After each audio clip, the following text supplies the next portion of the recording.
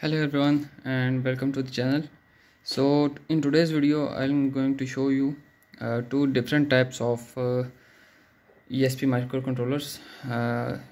This one is on the right is ESP8266, also known as 12E, and this right here is ESP8285.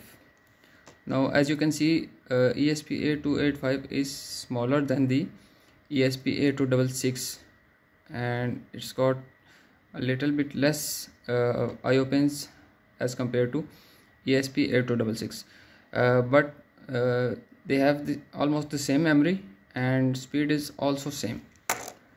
So for comparison, this is the Node MCU board, and right next to it is ESP8285, and this one is ESP8266. Now on this board I've removed the outer shell of the chip, and I'm also going to remove the outer shell of this chip so you can see the IC of this board. It's you can remove it easily by just inserting a flat screwdriver on this corner and pull it out, or you can do is grab a soldering iron and hit the sides of this board, and this protective cover will just come off.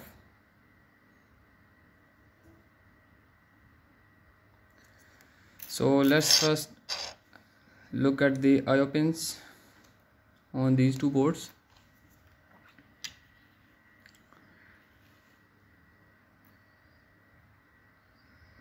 So we have transmit, receive, and GPI of 5, 4, 0, 2, 15 and ground. And on right side we have reset, analog to digital converter, enable pin GPI 16, 14, 13 and 12, and then VCC. And on the bottom we have SPI pins for SPI communication, clock pin, MOSI, and GPIO 10, GPIO 9, MISO and CSO. These pins are used for SPI communication. So on the left we have ESP8285 board. It's got a few pins less than the ESP8266 board because it's small in size, and so the pins are IO16 reset, transmit, receive, IO5, 4, 0, 2 and ground. On the right we have analog to digital converter, ADC pin, enable pin IO14 to 15, 14, 12, 13 and 15, and then we have VCC. Both of these boards are capable at working on 3.3 volts because they don't have any on-board regulator to step down the 5 volt, and they can be burned if 5 volts are supplied to these boards. Both boards have marking at their lower part. And another difference between these boards is that ESP8266 have onboard LED, and this one does not have any onboard LED. So I'm going to remove this cover and show you what's inside, but first look at this board. It's got ESP8266 IC, ESP8266EX. So now that the cover is removed, we can see the internal IC of this board, which is ESP8285. Let me just focus this one. ESP8285.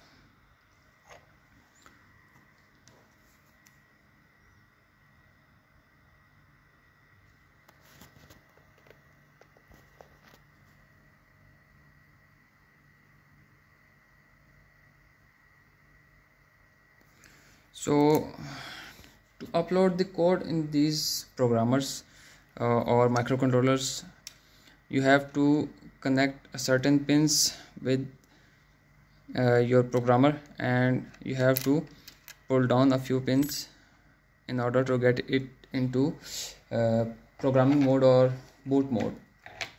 So on ESP8285 you have to connect your enable pin with VCC and ground with IO0, transmit and receive with TXRS pins of the programmer. I'm going to make some connections and then show you how it's done. So I'm going to just connect a push button instead of wire, so we can push it while plugging in the board into the programmer, and then leave the button so it goes into boot mode. One pin goes to ground and the other one to the IO0. The pads on this board is very small, so you have to be careful while connecting them.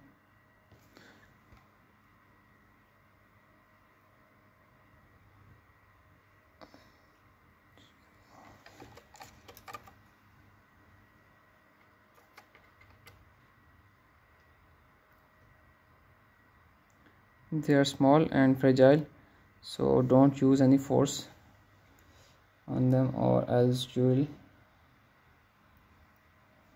just take the print out and the board will not work anymore.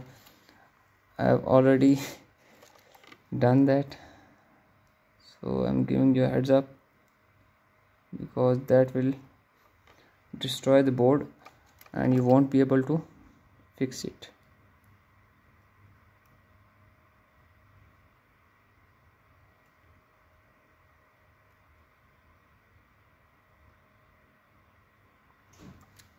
So right here, now I've connected a push button with IO0 and ground. Now when I push it and plug in the programmer, the board goes directly into boot mode and it will not run any program, just get itself ready for program upload.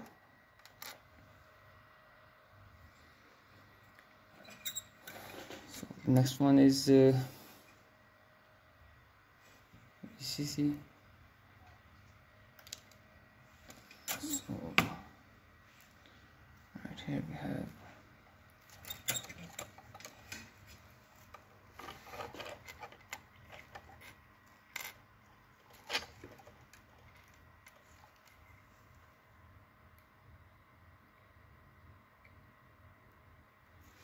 VCC and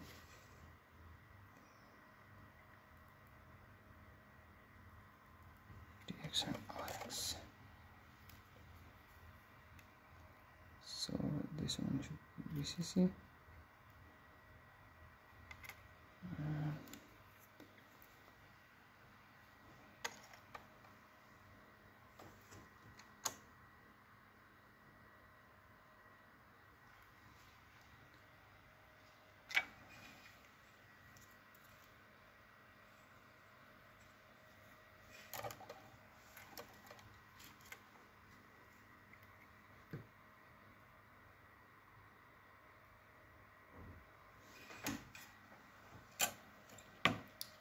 So we have transmit receive and our VCC, and this one is ground.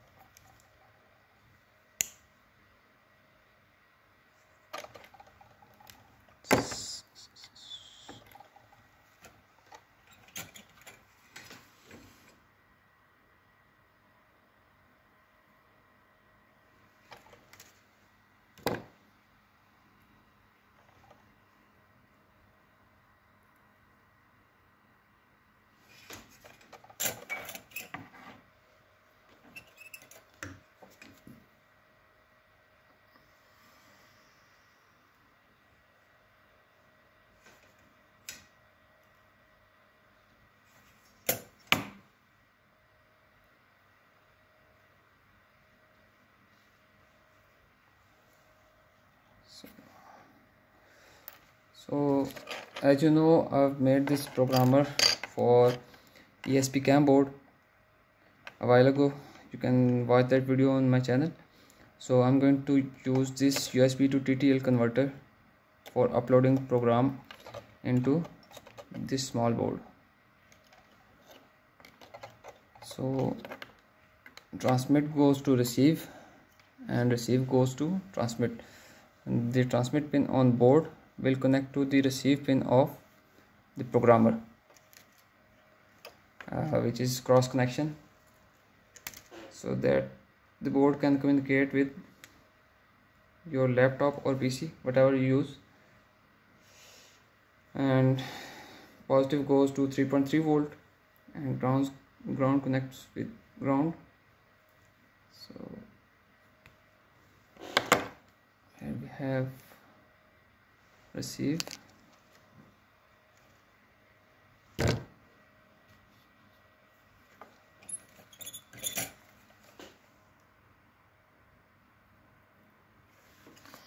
so this receive pin will connect to the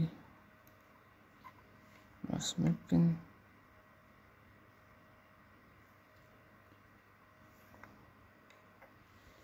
and transmit pin will connect to receive pin.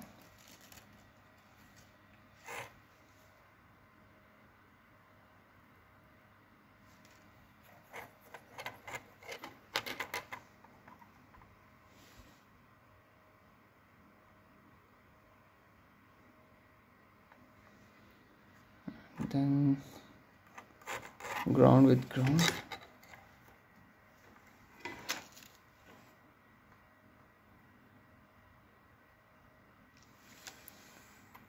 and positive with 3.3 volt.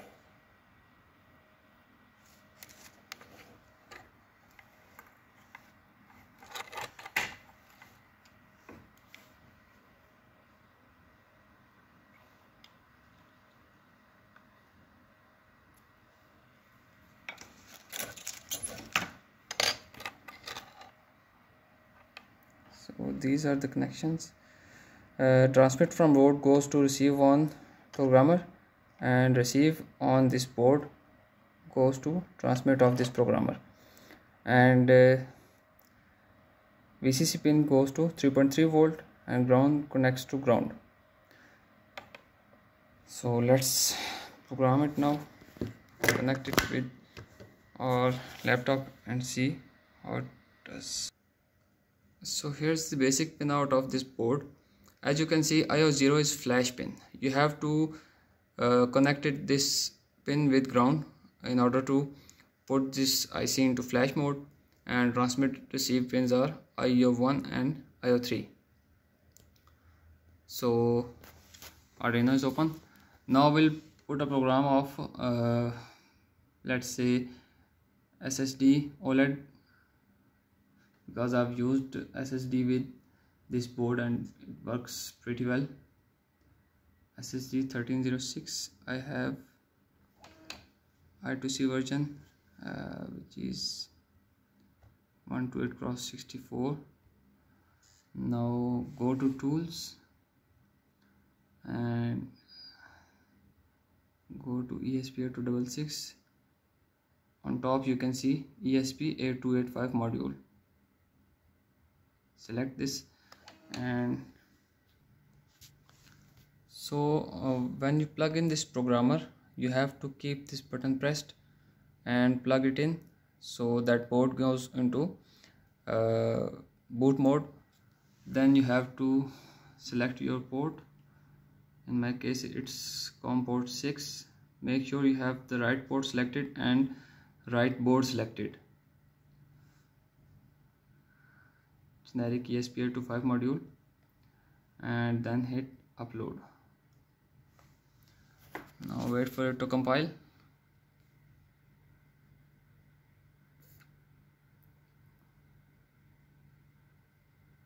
This is example code which can be found in examples. So connecting.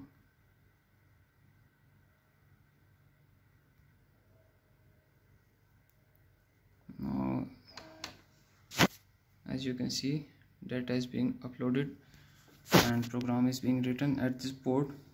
Once it's done, we'll disconnect this port from a laptop and attach it with our OLED display. Done uploading, or reset via reset pin. So we'll just disconnect this. And I also forgot to mention that a year ago I made a custom band based on ESP8285, which had two sensors, one for temperature monitoring and the other for heart rate and SpO2 monitoring. I'm going to give its link in description. Do check that video out and tell me what you think about it.